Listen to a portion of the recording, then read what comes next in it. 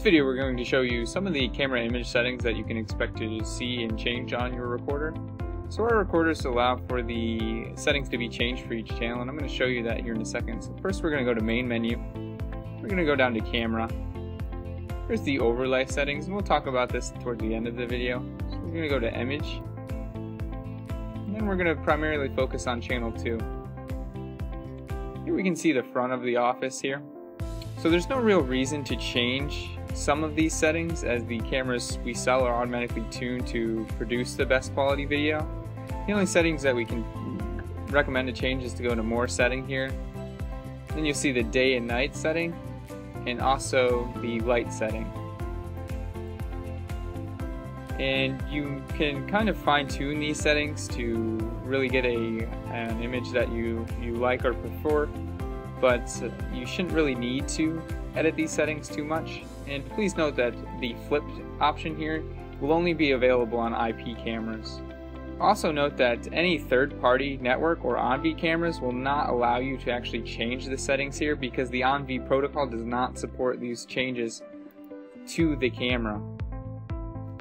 And you can change the following settings here, such as saturation, brightness, contrast, and sharpness.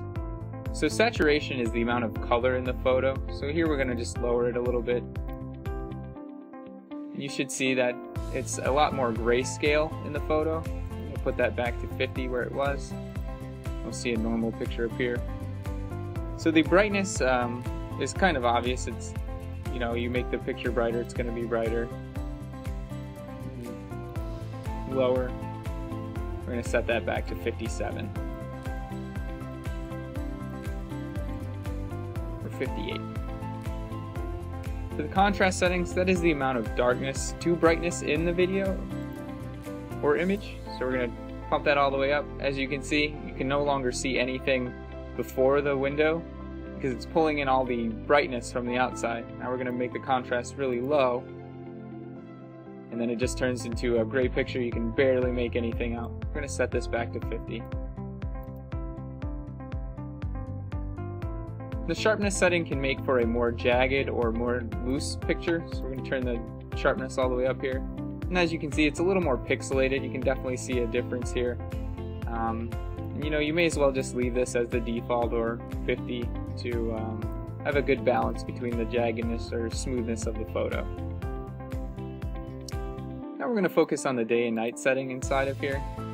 Again, this is something you're going to want to leave as auto, as when the IR filter, cut filter turns on, or there is a dark picture, it will adjust the picture automatically based on the amount of light that's actually coming into the photo sensor during the night time where there is low light, or if you have it in a factory or a warehouse where you have the lights off.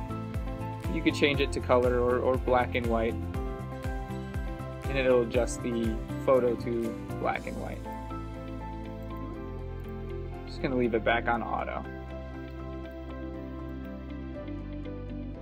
Up here you can see config file, and this is if you want to set certain configurations: normal, day, night. Switch by period also allows you to specify a sunrise time and a sunset time. Just going to focus on the day settings, as that's the settings we were working with. And you can also change the name of the channel. This is the setting that I was talking about earlier. It's going to be in the overlay and down here at the bottom, and we're going to focus on channel 2. And here you can change the channel title. I'm just going to add 25 to the end of this, and then click apply. So this is changing the channel title to front 25. You can also add it to the overlay by checking this button, clicking apply, then going back to your 4-camera view here, and as you can see, it changed it to front 25, and it is displayed on the camera channel. Hopefully this video helps. Thank you for watching.